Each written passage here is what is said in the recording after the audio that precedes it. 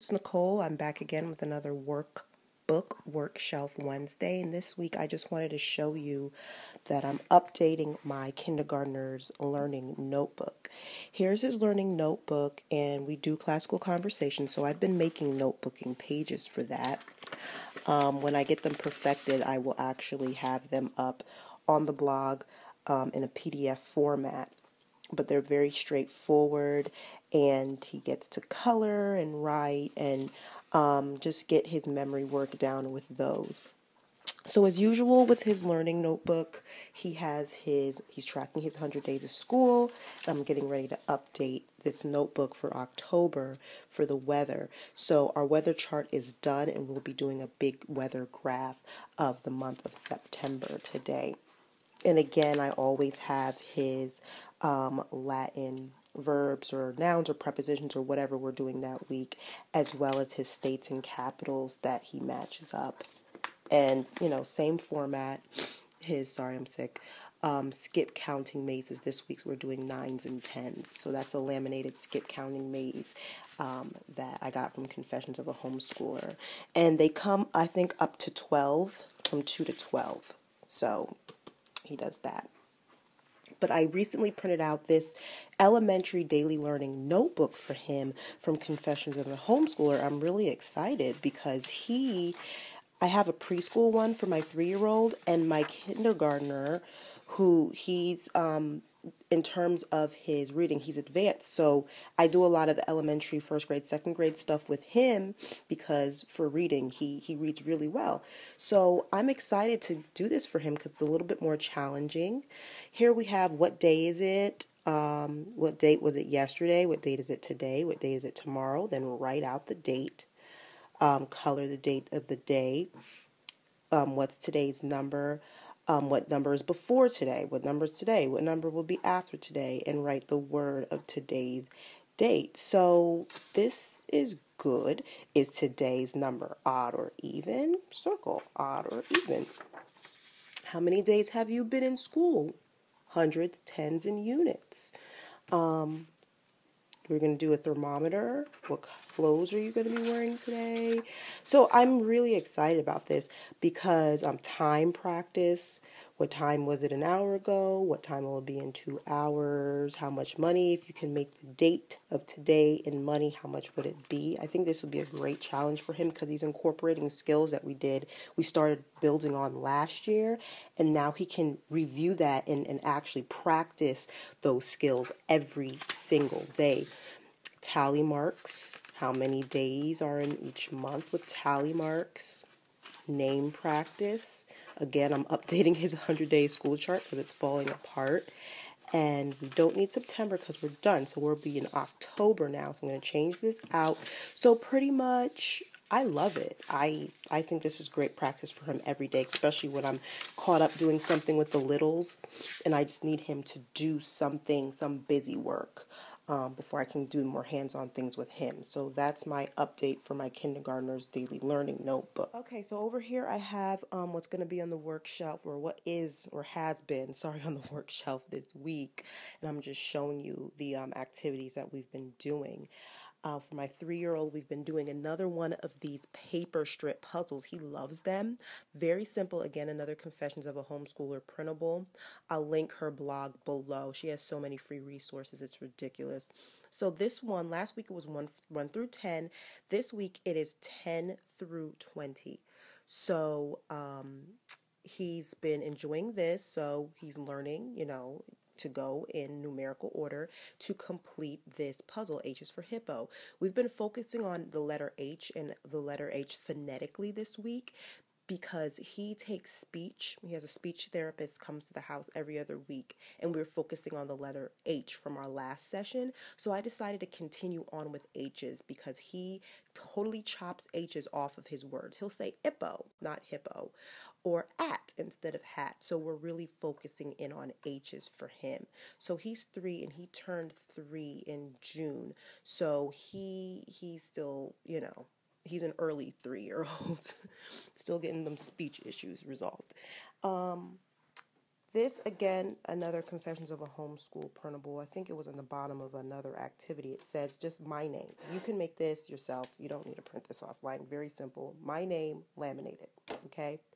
Then I used these letter from a letter puzzle, chunky letter puzzle, and I'll have my 2 and 3-year-olds say, okay, spell your name. And I put the letters out there for them, okay? More so for my 2-year-old because my 3-year-old, he understands how to spell his name. Because this is laminated, it's also a dry erase surface, so you can just simply have your child write their name repetitively on this just to get that practice. But for my 2-year-old, it'll be like, okay, it's K-A-L-E-B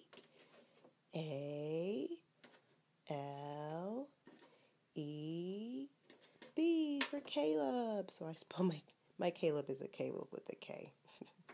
So he's learning that. So he's understanding the letters that are in his name and the order that they go in with this. And it's, he can do this over and over again. We just scramble him back up, and he just puts, most of the time he's wrong right now. But again, he turned 2 in July 28th. So he's a new 2. So he's getting his life together in terms of that. But he enjoys this, and he's learning how to spell his name. Here's another free printable. Again, I'll link it in the description box. Very simple. Just, okay, for my 3-year-old, lowercase letter recognition practice and phonetics and pronunciation. So what are these? These are turtles. T is for turtle. Where's the T?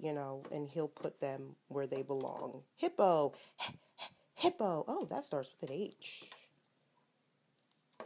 Apple.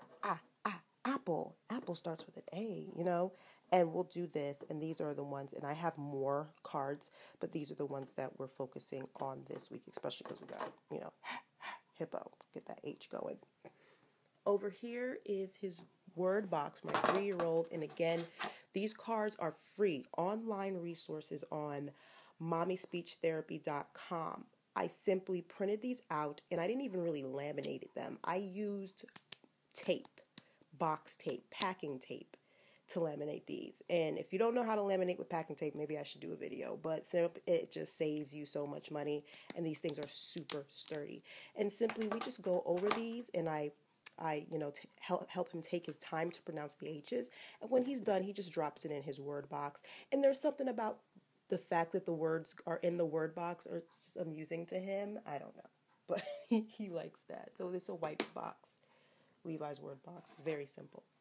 This week for my 2-year-old, we're focusing now on the colors because I think it was overwhelming for him to do multiple colors at a time. So I made some red rice this week, and everything in this bin is red. So he's getting shapes practice because he's digging through here. He's getting some sensorial stimulation.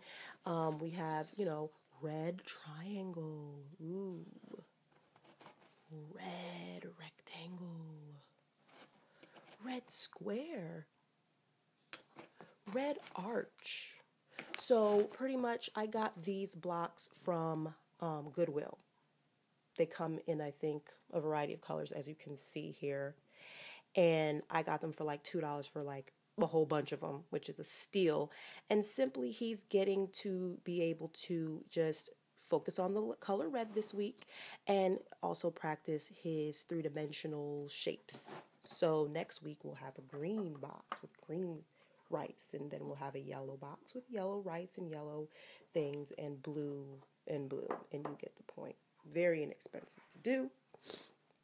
Here for my 3-year-old and for my kindergartner, we do this together. We're doing time. So I just simply have I have a whole bunch of these. But what I do is I'll take a dry erase marker and write, 12 o'clock, short arm, long arm, or 6 o'clock or whatever. And I'll have them recreated on the big clock. So we'll do about 4 or 5 different times that I'll write on here, set it out before them, and they take turns just, readjusting the arms to make it match whatever it is that I have on here. So that's fun for everyone. And finally, for the 2 and 3-year-olds, very simple, colored cardstock, big letters, and they go to town with the paint on here. So again, they are practicing their fine motors, staying in the lines because this is a narrow tip. Staying in the lines, staying on the black line, and doing these letters. So we've been only doing letters that have pretty much practicing writing letters that have straight lines, like L, E, V, and I, which spells one of my son's names, and F, T, and H. So pretty much those are the letters that we're focusing on right now with handwriting without tears. So my 3-year-old did his name. He did the L, E, V, and I. And, again, the fine motors, the concentrating, the staying on the black line, and just helping him perfect that. Of course, you have some mistakes, but for the most part, he did okay with that. So these are just some really inexpensive, fun activities that I'm doing with my kids this week. Take advantage of free resources, people. I'll definitely link them in the description box below. Have a happy Wednesday.